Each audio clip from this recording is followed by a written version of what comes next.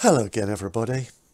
Just a little fun video today. I thought I'd do a video, 5 things that I've learnt about Lasius niger after I started keeping them. As I've said, when I first got into ant keeping, I watched an awful lot of YouTube videos on ant keeping, but a lot of those were on other species of ants. So these are 5 things that may or may not be specific to Lasius niger, but I've definitely noticed them about my Lasius niger that I didn't know when I first started. So number 1 is water. They absolutely love water. They love a wet nest. I would no longer keep Lasius in an acrylic or plain plastic nest. I would only keep them in something that had some sort of stone, gypsum, whitong inlay, because they love that. They want their brood to be on a wet surface. They will live in water towers, and there's always parts of the colony living in the water tower. They'll go mental in water test tubes. I've actually had them dig through the cotton of a water test tube and get to the water behind and drown themselves in it. So they're quite happy to kill themselves to get to water. That's just how obsessed with it they are. Number 2 is gaps. I knew Lasius niger could fit through a small gap, but until I started keeping them, I didn't realise just how small they could fit through. They can go through a tiny little gap. One thing, going back to the previous comment of water, is that they will, with my water towers, they will climb down the screw thread that screws the water part into the base. And in some water towers that I've had to stop using them because they're able to climb all the way down the screw thread and get underneath and get inside the water tower and drown themselves. I even, on one of my outworlds, the glue started coming away in the corner and I had to super glue it because there was only a tiny little gap and they were getting through there and getting out. Number 3, climbing. They hate climbing, especially on their trunk roots. Now, I know what you're going to say, and yes, mine do this too. They spend their lives climbing up the outside of your outworld, testing the fluon barrier and trying to escape. But when it comes to running around on their day-to-day runs on their main trunk routes, they don't like to climb at all.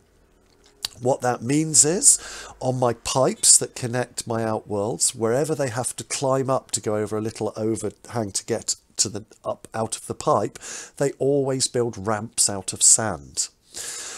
If you do have any parts of your setup where they need to go from a higher to a lower setting, maybe you have one of those outworlds where the hole into the outworld comes up in the wall and it's not down at floor level, give them a stick or a twig or a lollipop stick or something to climb up and down. They'll appreciate it and they'll thank you for it, and they love climbing up and down sticks.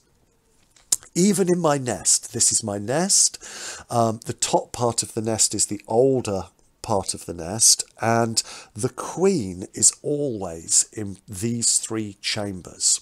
And when I show pictures of the eggs, they're also in those 3 chambers. So that half of the nest is the main part of the nest. And each of the little sections of these wakushi nests have got this little this little thing they have to climb over to move between sections. They've even dug a tunnel here to connect those two, the first 2 chambers, so that they don't have to climb over that tiny, tiny little climb over that they've got. Number 4, dead ends. A lot of people, ant suppliers, have realised that dead ends are a bad thing in nests. Wakushi, I saw an interview with him once when he was talking about the design for his S3 nests, and he said he deliberately designed them with no dead ends so that there wouldn't be anywhere where the ants leave their trash. However, what I've learnt is you can deliberately give them a dead end, especially if that dead end has got a little sliding door, and they will use it for their trash. And because it's got a little sliding door, you can slide it and hoover that out with a little USB keyboard hoover, and it makes it easy to get to their trash. So I like the dead ends, and I deliberately give them a dead end.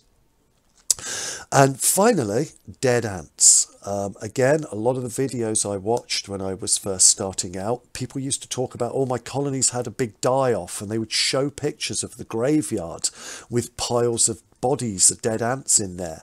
And all through the time of keeping Lasius niger, I was looking and thinking, where are my dead ants? I never see any. That is because Lasius niger will eat the dead. I've seen them feeding dead ants to the larvae.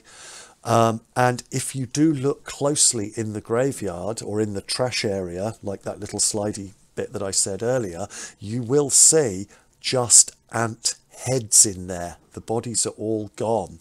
And that is why I for a long time, I thought, well, are my ants not dying? They are, but they just feed them to the larvae. So yeah, there you go. Just a fun little 5 things that I've learned about Lasius niger that since I started keeping them, which I didn't learn from watching lots and lots of videos.